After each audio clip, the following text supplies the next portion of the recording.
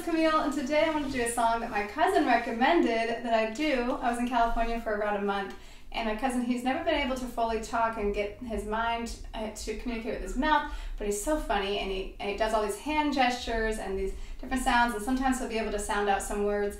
But he showed me this song on YouTube, and he wanted me to do it for you guys and for my YouTube channel. So this is called All in All, and he showed me how he just cries whenever he listens to it, and he said he just drops to his knees, and he just kept showing me how he cries and drops to his knees. I thought, wow, this is one of my favorite worship songs too, and I thought, how amazing that the anointing of the Lord just carries in some songs when they're truly about the Lord and the heart of God. So I think this one really captures that. This is called All in All. You are my strength when I am weak. You are the treasure that I seek. You are my all in all. Seeking you as a precious jewel. Lord, to give up, I'd be a fool. You are my all in all. Jesus, Lamb of God, worthy is your name. Jesus, Lamb of God, worthy is your name. Taking my sin, my cross, my shame, rising again, I bless your name. You are my all in all. When I fall down, you pick me up. When I am dry, you fill my cup. You are my all in all. Jesus, Lamb of God, worthy is your name. Jesus, Lamb of God, worthy is your name. Worthy is your name. Worthy is your name.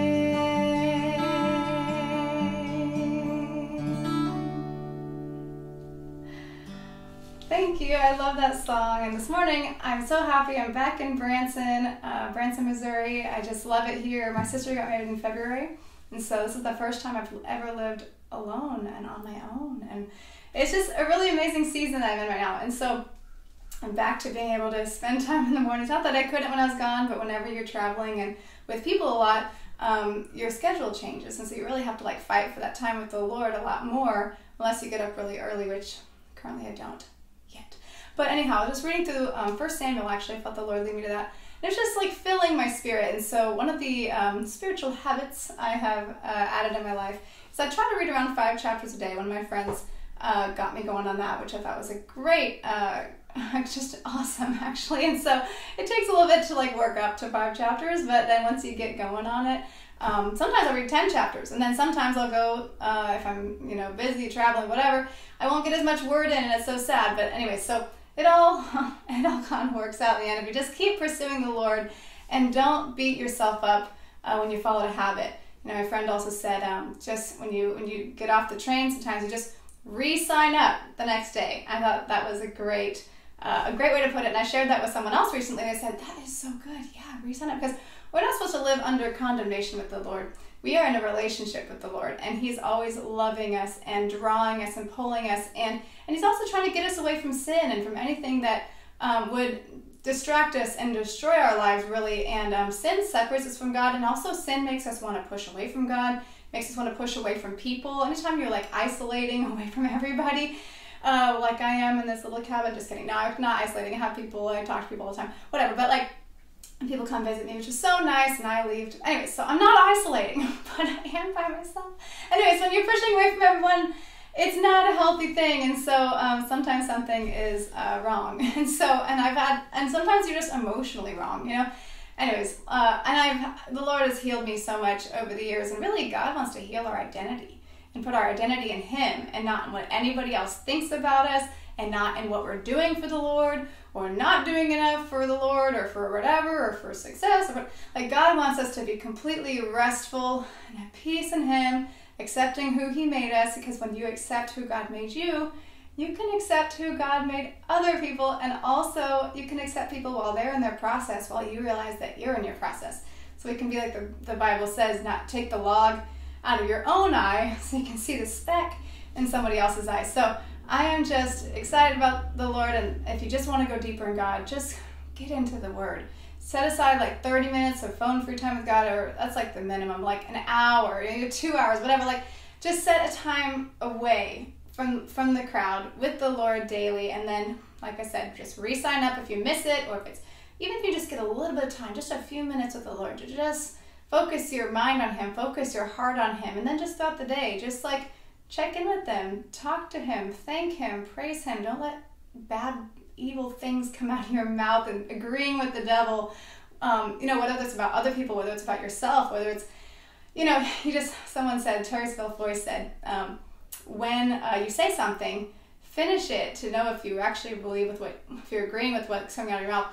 Finish it with, like, I feel so, I don't know, whatever today, and that's just the way I like it, so finish with, that's just the way I like it, and I just thought that's a great thing, and I'll never get ahead, and that's just the way I like it, because you will have the things that you say. Anyways, that's a little devotional. Maybe this will end up being like a worship song and devotional, but I just think, like, everything comes back down to spending time with the Lord, getting in His Word, spending time in prayer. I try to read the Bible through every year, so that's a really good thing to do. Either listen through it, read through it. I'm reading through it right now versus listening, so I'm getting a lot more out of it.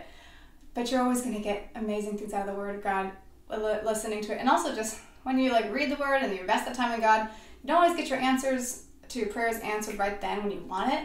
But in the day or in the weeks to come, all of a sudden, just something will just hit your mind. God will just do something. God will arrange circumstances through your life that would be amazing. And so just keep investing into that relationship with God. It's like your garden, just keep weeding the things out that are bad, and keep putting, water and nutrients, fertilizer in your garden, and get it sunlight, like your heart is like a garden, and so you got to keep the bad things out, keep the good things going in, and which is God's presence. And also the other thing that's so important is to get godly counsel, and to have people around you that hear from the Lord, because God's not just going to tell you something.